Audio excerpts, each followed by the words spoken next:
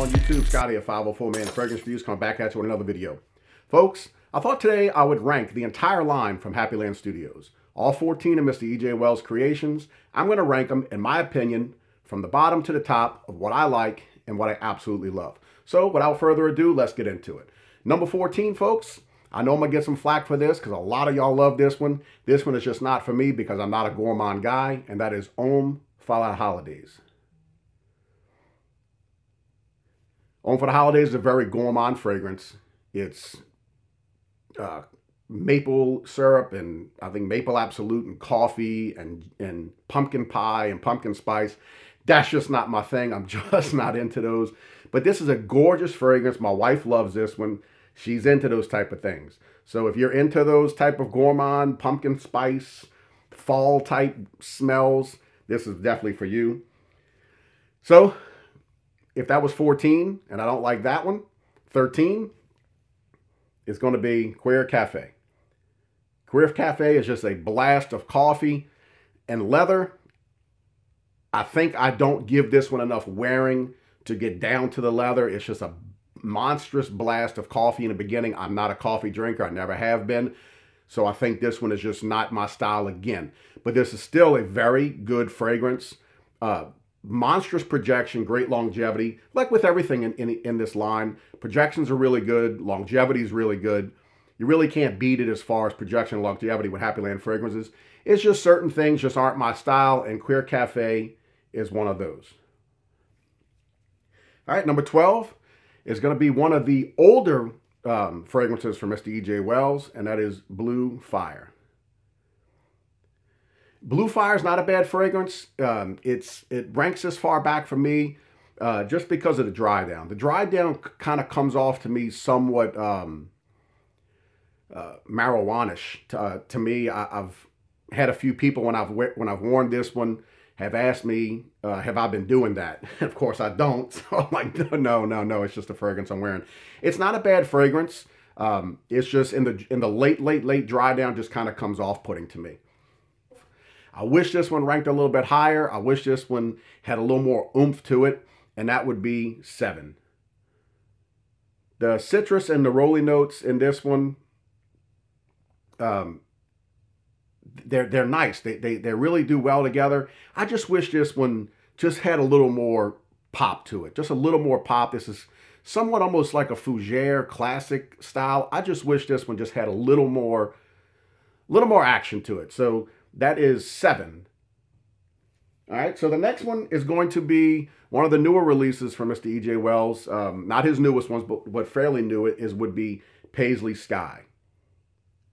Now, Paisley Sky has some very bright and different notes to it. It's a unique style fragrance. There's something in this fragrance that makes my nose tingle.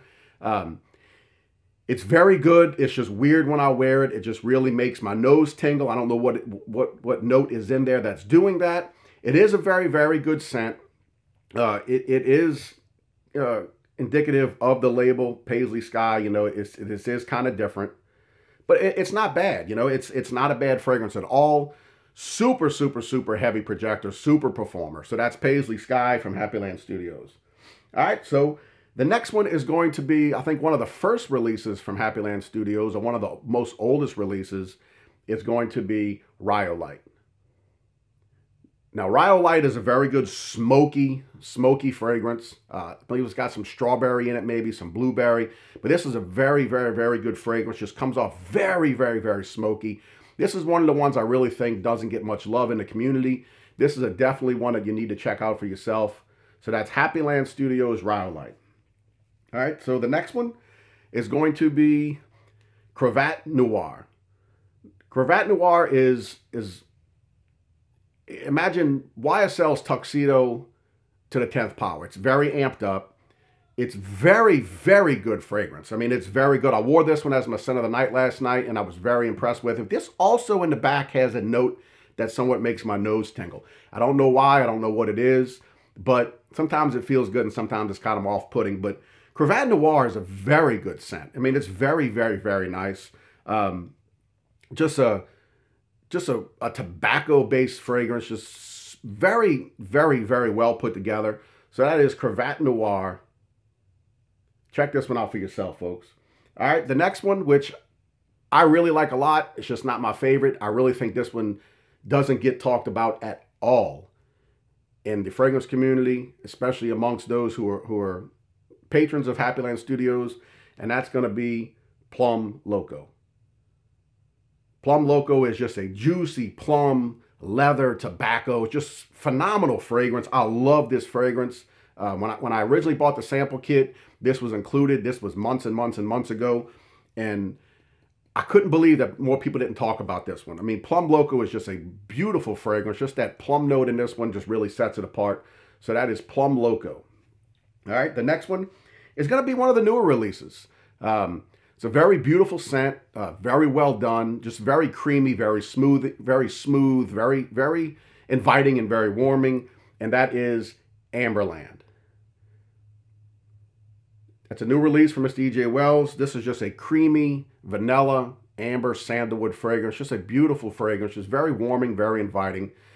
Very long lasting, very good projector. Just a nice, smooth, beautiful amber fragrance. So the next one is one that I was super excited about when he released this one. As soon as I saw the picture and saw that it was coming out, I reached out and said, man, when is this one coming out? I gotta buy this immediately. And this is Green Irish Tobacco. Green Irish Tobacco is a mashup between Creed's Green Irish Tweed and Tom Ford's Tobacco Vanille. I think it's a scent of its own.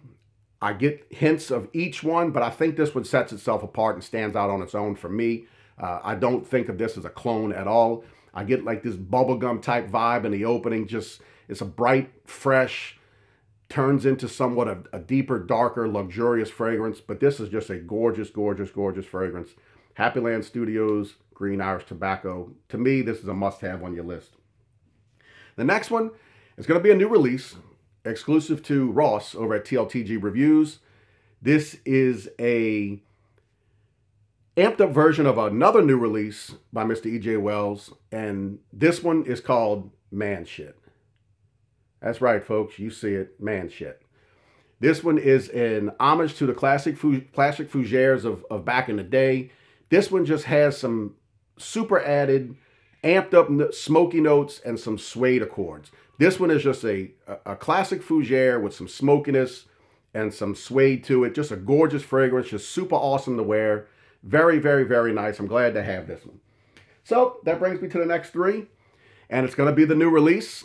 That is the lighter version of Man Shit. And that is Homeland. Homeland is a very beautifully done classic men's masculine fougère. Gorgeous fragrance. Just awesome to wear when you're wearing a suit and tie. Just gentlemanly, classic, refined, gorgeous fragrance. So that brings us to number two. And number two is going to be just a beautiful, soapy, ambroxan, lavender, just musk, leather, just stepping out the barbershop chair, folks. And that's right, it's Happyland Barbershop. A lot of you young guys are not going to appreciate this type of fragrance. This barbershop fragrance is classic and old school. Brings back a lot of nostalgic memories for me. This is just a must-have in my collection. It's a must-have in an older gentleman's collection. Happyland's Barbershop. It's a must-try in my opinion. So that leaves us with number one, folks. Who would have guessed it? Happyland Signature. This is a tobacco honey drizzled monster. My wife absolutely loves this thing. On Valentine's Day, when we took a little trip, she said this is the one I must bring. And I brought it. She loves it. I love it. This is just a wonderfully made, gorgeous fragrance. Happyland Signature. Just a beautifully done tobacco drizzled with honey. Just very nice fragrance. It's amped up. It's powerful. It lasts. It projects. And it's just absolutely gorgeous. And it's my number one, my absolute favorite. It's a must-have. So there you have it, folks. That's my ranking of Happyland Studios' entire line. So let me know what you think in the comments below. Kind of go back and forth with me. Let me know what your rankings are if you have the entire line. If you don't have the entire line, I suggest you go over to Happyland Studios' website. I'll leave a link down below. Get a sample pack. Check out his entire line. Make a decision for yourself on what you think you enjoy. So there you have it. Hey, that's my take. Take it or leave it. I want to thank you, Miss E.J. Wells, for creating such masterful blends. Keep up the great work. Do me a favor, if you're new to the channel, hit the red button down below, subscribe, and like I always say, folks, keep smelling good. Until next video, peace.